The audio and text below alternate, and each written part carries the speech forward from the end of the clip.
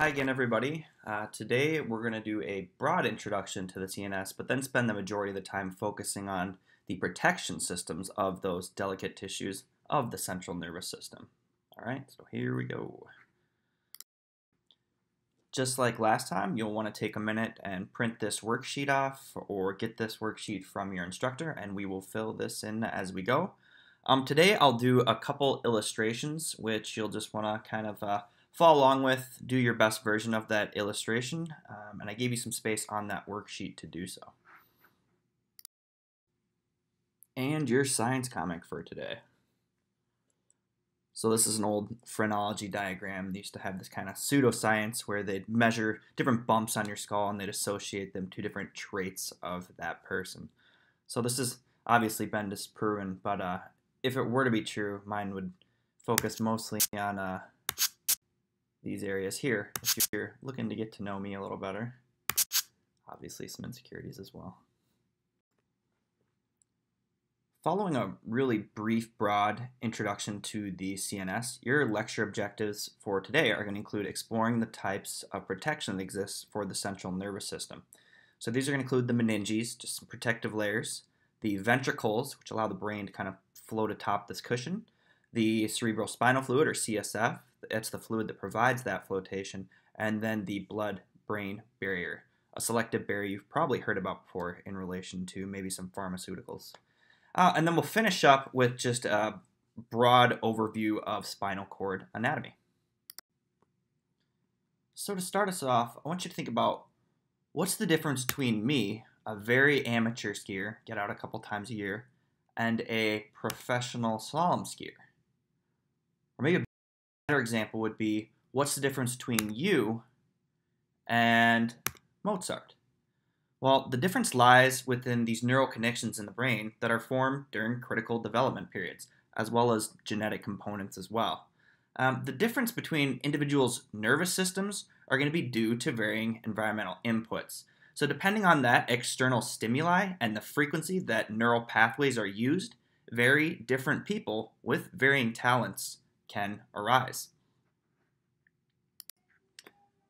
To begin, let's look at some of the components of the CNS on an actual cadaver.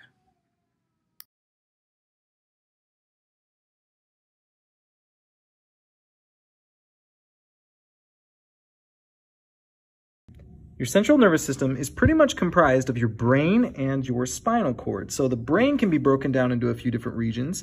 This highly folded area up here is called the cerebrum, while this central core right here is called the diencephalon.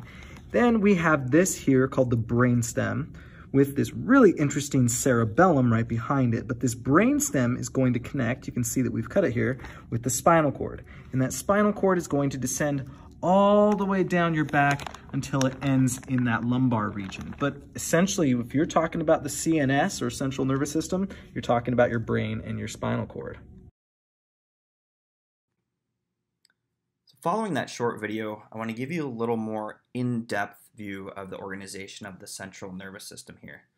So we have two different views. At the top, we have an external view. Beneath that, we have an internal view, or a sagittal view, where we've cut across the midline here. So let's start with the spinal cord. So spinal cord runs through the foramen of the vertebrae for some protection. And above that, we have the brainstem. And the brainstem, you can see, is made up of the midbrain, the pons, and the medulla, while the midbrain we can only see on that internal cross-section there of the brain. Following that, we have the cerebellum at the back of the brain, and then the diencephalon, which can only be seen internally, and is comprised of structures such as the thalamus and the hypothalamus. And then finally, we have the cerebrum, and this makes up the majority or mass of volume of the brain. And it's comprised of the cortex, that outer folded area, and then that inner folded area. Now, a lot of these structures show bilateral symmetry. So there's like a mirror image left and right portion of those structures, such as with the thalamus, for example. When we look at the basic organization of the central nervous system, we'll see some consistent patterns throughout all the different sections. So for example, throughout all the sections, cerebellum, brainstem, spinal cord, we see that there is a central cavity surrounded by gray matter. Now, that central cavity is actually filled with cerebral spinal fluid. It's not just hollow, so this is going to offer some protection for those structures. And surrounding that, you can see that there is a darker ring of what we call gray matter. Okay, what do you think that gray matter consists of? Do you think it would more likely to be cell bodies of neurons or axons? That's right, they're going to be cell bodies, so they're darker. And so these are the computational centers of the brain. And you'll see following that now, these are surrounded by an outer layer of white matter. Now, these are white due to myelin along the length of the axon. So these you can think of as kind of the information highways where we're transporting information to the gray matter areas, And then finally, you can see on that upper portion here, the region of the cerebellum, we see a cortex of gray matter, an additional area of gray matter. And this is going to be where higher level thinking is done within the CNS. If we look at another cross section of the brain here, we can see up in the top left, you can see that pattern of gray matter to white matter to gray matter. So starting with the cortex, we can see it is made up of gray matter. And then we'll move to the inner white matter, the axons of those neurons. You can also see the corpus callosum, that is white matter that connects the two hemispheres of the brain together. That's where they're actually physically connected.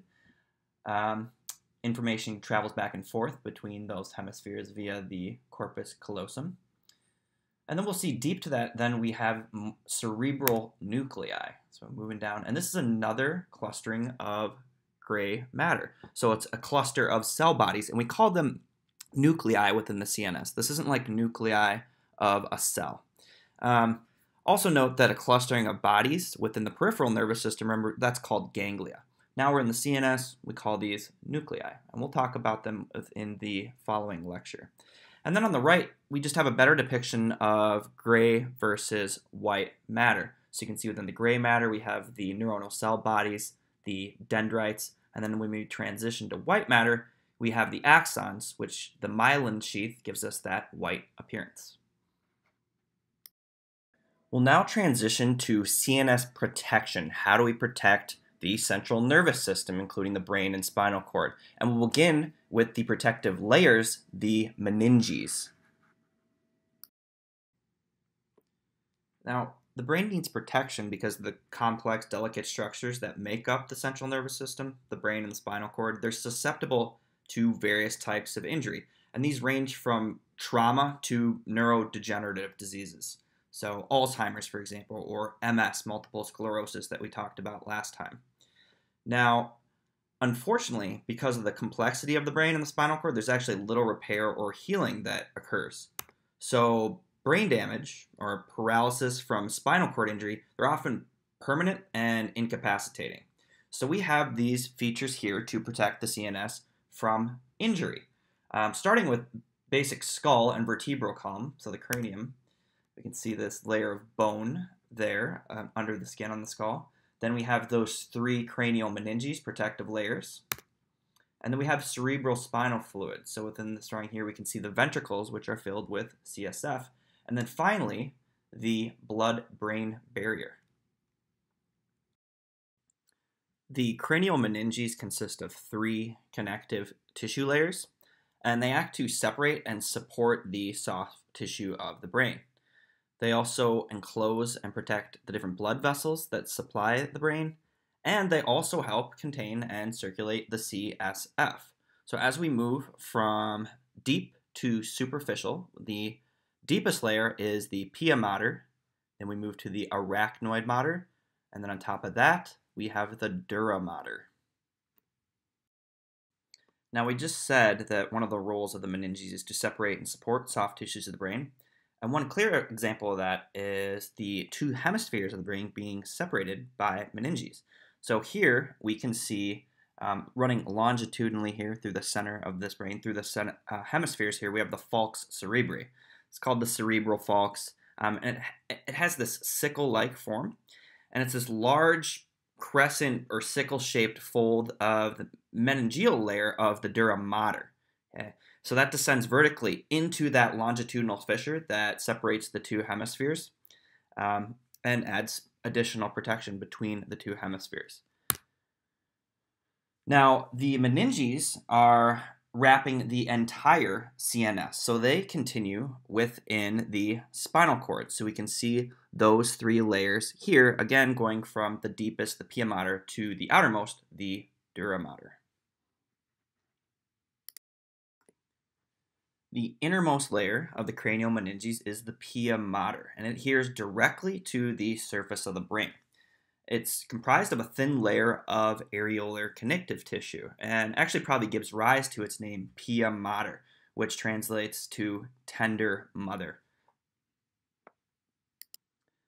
Next, external to the pia mater, we have the arachnoid mater. Okay? And we can see that directly beneath that, extending to the pia mater, we have what is called arachnoid trabeculae. So trabeculae are kind of like these connective tissues that form these columnus-like structures, so really prominent in bone as well. It's made of collagen and elastic fibers, and it creates this web-like appearance, hence arachnoid mater, right? Everyone loved that last year, so I left it in.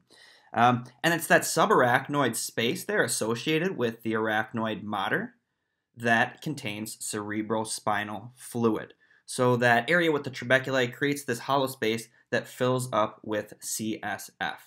And that lies deep to the dura mater, our final layer. And finally, we have the dura mater. Dura meaning hard or tough. So we had the inner layer, the tender mother, but now we have the tough mother with that translation. So got something like this. I don't know about you, but I had a tough mom growing up, so I can totally relate. So the dura mater forms this tough outer membrane, which is why it's named so, and it's made of dense, irregular connective tissue. It usually actually consists of two layers, but these are often fused.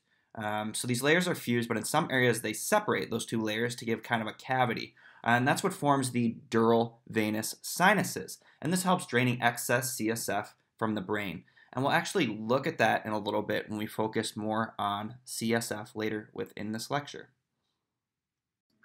Here's a look at this tough connective tissue layer, the dura mater, on an actual cadaver.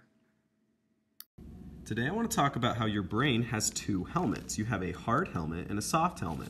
The hard helmet is exactly what you think it is, and it's the skull. And if we look on the inside, you can see where it almost looks like rivers have carved into stone. This is from the meningeal arteries pulsating, and the bone forms around it.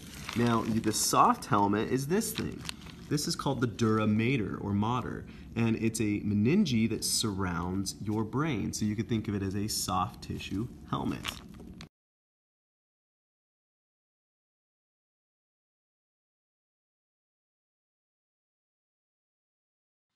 And actually, shortly after recording this lecture, I had a little incident on my mountain bike. I was going really fast on a trail and kind of bounced off the edge and hit a tree. Thankfully, I had my two anatomical helmets to protect me. We had my skull and then the cranial meninges, including that dura mater layer that was just discussed. And then thankfully, I also had my third actual bike helmet. So don't rely completely on your anatomy. You want to save your brain.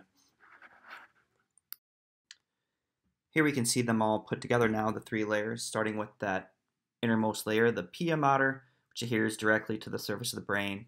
And then above that, we have the arachnoid mater. And you can see that arachnoid space and those arachnoid trabeculae in between the pia mater there and that arachnoid mater.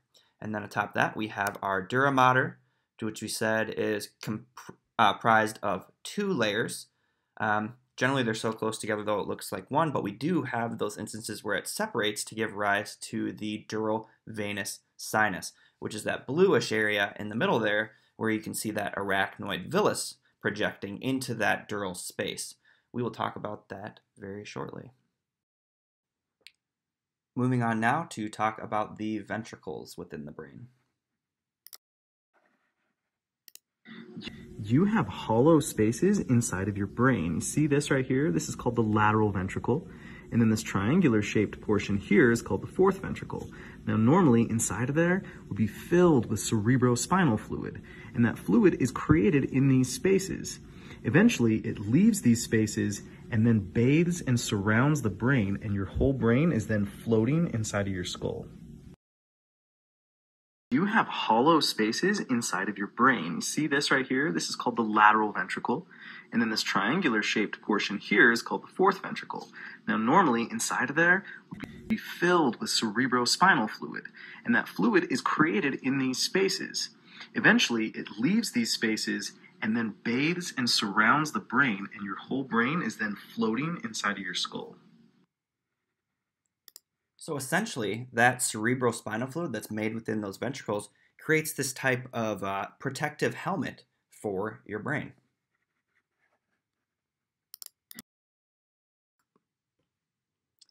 The ventricles then are cavities within the brain that we just learned are not hollow but contain CSF. There's certain areas that are lined with ependymal cells that create that CSF, and then when it's made, all those ventricles are connected with one another so the CSF can flow through them. It can enter the spinal cord via the central canal, and it also enters in the bottom of that last ventricle, the fourth ventricle. There's a little space where it can enter into the subarachnoid space, and that way we can fill those meningeal layers with CSF. There are 4 ventricles within the brain. There are 2 lateral ventricles. So these would be ventricles 1 and 2, but they're named the lateral ventricles. And then we have the 3rd ventricle and the 4th ventricle. The 2 lateral ventricles, named so because of their position within the brain there, they're the largest cavities within the cerebrum. And remember, within these ventricles, we are making CSF within a specific region. So the 3rd ventricle, that's just a narrow space within the middle of the diencephalon, you can see there. And then there is the 4th ventricle. And the 4th ventricle is important because it opens to the subarachnoid space. So you can imagine, let's say some CSF is being made within the lateral ventricle. It's going to move into the 3rd ventricle where a little more is made, and then it's going to move into the 4th ventricle. And then that CSF can actually enter into the subarachnoid layer of the meninges to give us that kind of floating protective helmet. Now, a good way to remember this, Jen actually taught me this one, is that this kind of looks like a dragon. Okay, so there's where your CSF is going to enter into the subarachnoid space, and then we can superimpose this dragon-like figure on top of it, right? So you can imagine the lateral ventricles kind of look like wings. The 3rd ventricle is going to make the body of that dragon, while the 4th ventricle is going to make the tail. So when you're learning this anatomy, that did help me. These protective measures of the CNS do a pretty good job, but they're not always adequate. So let's see what's happened if they are overcome. Let's talk about a concussion. You see, your brain is floating inside of your skull, and there's a fluid barrier between the brain and your skull. But if you hit your head hard enough, you can overcome that fluid barrier and get a concussion. It could happen here in the temporal lobe, it could happen in the frontal lobe in front, or if you get hit in a rotational movement, say like a fighter gets punched in the face, you can agitate and aggravate this area in here called the diencephalon. Now, concussions come with a bunch of different symptoms, including vomiting, anger, confusion, and loss of balance.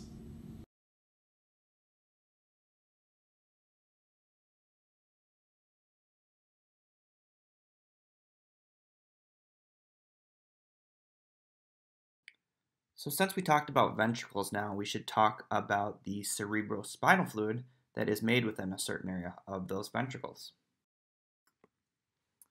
Cerebrospinal fluid, or CSF, is a clear, colorless liquid that surrounds the central nervous system. It circulates within the ventricles and is made within there, we just learned, and within that subarachnoid space, the layers of the meninges. The functions are to provide buoyancy. So how much do you think your brain weighs on average? It actually weighs around 3 pounds, so that's quite a bit to carry atop your shoulders. And you can imagine, if you didn't have some type of buoyancy in there, and every time you just twisted your head rapidly, your brain would bash against your skull, and that wouldn't be good. So CSF reduces the brain's weight by about 95%. In fact, CSF has the same density as the brain itself, so your brain's actually just kind of suspended within that fluid. So it creates a protective layer, provides a liquid cushion. Not only does CSF act as a shock absorber, but it also has a role in exchange of materials with neurons. Now, neurons in glial cells, they're only in contact with interstitial fluid within the brain there. And there's more free exchange that occurs between cerebrospinal fluid and that interstitial fluid than even there is with blood. So the composition of that CSF is important because we got to get things out like metabolic waste as well as nutrients into those cells via the interstitial fluid. As we learned in the last lecture, it's the ependymal cells that line the cavities in the brain and the spinal cord. They're ciliated simple columnar, and remember that cilia atop those columnar cells helps move along the CSF that is made. And these help produce and move cerebrospinal fluid. So it surrounds and protects the CNS, bathes the brain and spine in nutrients, and eliminates waste products.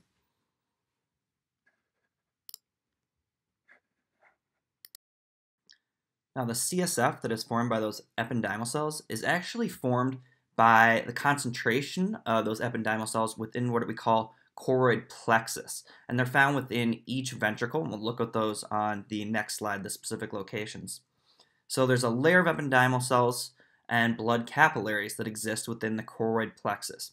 Blood is filtered through the capillary and modified then by the ependymal cells. So the composition of the CSF is pretty similar to blood. There are some differences. The CSF is lower in potassium, slightly higher in sodium.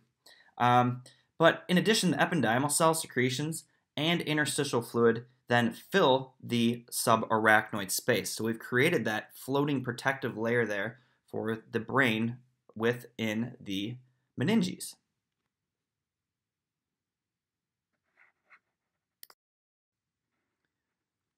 So here we can see, I'll point out the different choroid plexus of the ventricles. So here we have the choroid plexus of the lateral ventricle, choroid plexus of the third ventricle, and then finally the choroid plexus of the fourth ventricle. So this is where we have the concentration of capillaries as well as those ependymal cells. Well, we will form the CSF that's going to flow through those ventricles. And then you can take a look here at this diagram. You can see the flow of CSF if you follow these numerals here, and it enters to that subarachnoid space where it can then cushion the brain.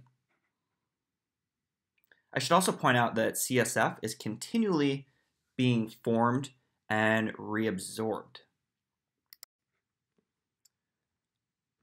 So I just mentioned that CSF is... Cerebral edema is when there's swelling inside the cells of the brain or around the cells of the brain. Now remember, this is a closed system. So your brain is surrounded in this dura mater, and then you even have the skull on top of that. So there's nowhere for the brain to go as it swells. So you can start picturing those cells inside of the brain start pushing on one another, start pushing on the meninges, the skull. It can even start pushing on the nerves that are branching off of it. Now, you can get cerebral edema from altitude sickness, you can get it from a stroke, and you can even get it from a reaction to a medication.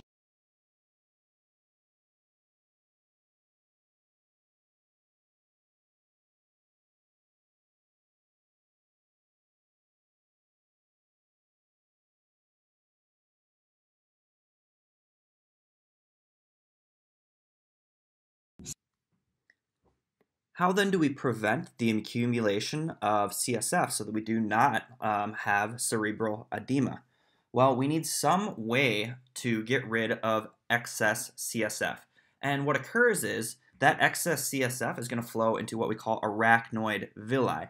So kind of protruding from that subarachnoid space, we have a villus that appears, and that helps drain excess CSF into the dural venous sinuses. Now, I'm going to show you exactly how that works on the next slide. So first you got the brain here. All right, so I'll just do kind of those convolutions, the gyri of the brain. And then atop that, we'll have our first layer, the pia mater. Okay. So we'll put the pia mater directly atop the, remember it adheres directly to the surface of the brain. Okay. And then above that, then, we are going to have our arachnoid layer of the meninges. And associated with that, we have this little arachnoid villus that projects up into the dural sinus. Okay. So beneath that, we're going to have our subarachnoid space with those trabeculi in there, just collagen and elastin. Okay. And this is where, remember, our CSF flows. Okay. So some of that CSF is going to enter up into this arachnoid villus. Okay. But then we have our last layer that we need to draw, and that is the dura mater. And remember, the dura mater is actually two separate layers. So while they're normally together, when we get to this villus here, they actually will split to give rise to that dural sinus. Okay. So this is that dural sinus here. That says sinus. Apology, my tablet hasn't arrived yet. So that excess CSF is going to be pushed here through this arachnoid villus, and it's going to enter the dural sinus, where it gets a chance to return to venous blood supply. And that's it. And then finally, the last bit of CNS protection. Let's talk about the blood-brain barrier, or as I'll simplify it for it throughout lecture, the BBB. And we did talk about the blood-brain barrier a little bit in the last lecture, just its association with the astrocytes. So let me say a little bit more. Recap, it helps protect the brain from harmful things that may be in the blood, and it's very selective. So how is it selective?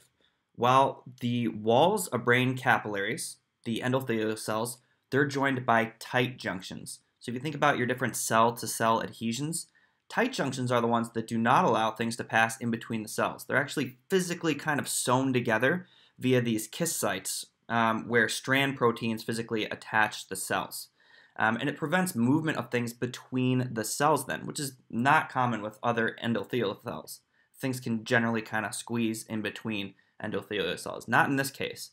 So the exchange that occurs has to go through the cells. Because things are going through the cells, lipid-soluble things are okay. They can generally pass through there with no problem. Things such as oxygen, CO2.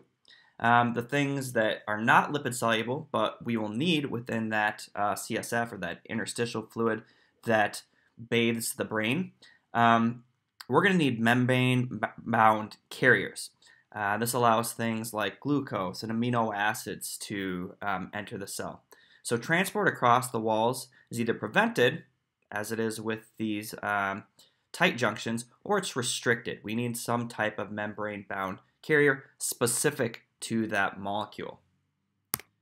And just to recap on those astrocytes, so we said astrocytes, they weren't quite sure on the role of the astrocytes, but they do help the endothelial walls to form those tight junctions. New research has shown that. So when those endothelial walls are developing, the astrocytes help them form tight junctions, which is again irregular. Usually they're not tight junctions associated with the endothelial walls. All right, and then we will finish up today just with a little brief overview of the spinal cord. The spinal cord is a long, slender cylinder of nerve. It extends from the brainstem down to in between your first and second lumbar vertebrae. It's about 45 centimeters long, that's about 18 inches, and 2 centimeters in diameter. That's about 3/4 of an inch. So it extends through the vertebral canal and is connected to these spinal nerves that come out in pairs. So paired spinal nerves emerge from the cord. They project through spaces from the wing-like bony structure of the vertebrae, and they're named according to the region from which they project. So you can see on the left there we have like C1, C2, so those could be cervical paired nerves there. Now you still have the meninges. They're just the spinal meninges now, those 3 protective layers we talked about. And it's actually, if you guys have heard of an epidural that is given to mothers during pregnancy, cuts down on pain. It's a cocktail of anesthetics essentially. And it's called an epidural because it's injected into the epidural space. So remember, you have 2 layers of that dura mater. It's actually injected between there in that epidural space to ease delivery. Now, I mentioned that your spinal cord only goes down to between your first and second lumbar vertebrae. But you'll see, looking at that previous image, that you have these nerves that continue to move down into sacral regions beneath that. So what's going on there? Well, this is called the cauda equina. So let's take a look. I want to show you one of the most incredible things in the human body. You see this? This is the spinal cord, and it's traveling down your back, and it's being protected by bone. You see, these are the vertebrae, and it's traveling through a tunnel, which we can see right here. This is called the vertebral foramen. And as it travels down the back, you can see it kind of being protected here. All of a sudden, when it gets to your low back, it turns into something different. You see this? This is called the cauda equina, and it literally means horsetail. Your spinal cord, once it reaches the... I want to show you one of the most incredible things in the human body. You see this? This is the spinal cord, and it's traveling down your back, and it's being protected by bone. You see, these are the vertebrae. I want to show you one of the most incredible things in the human body. You see this? This is the spinal cord, and it's traveling down your back, and it's being protected by bone. You see, these are the vertebrae. And it's traveling through a tunnel, which we can see right here. This is called the vertebral foramen. And as it travels down the back, you can see it kind of being protected here.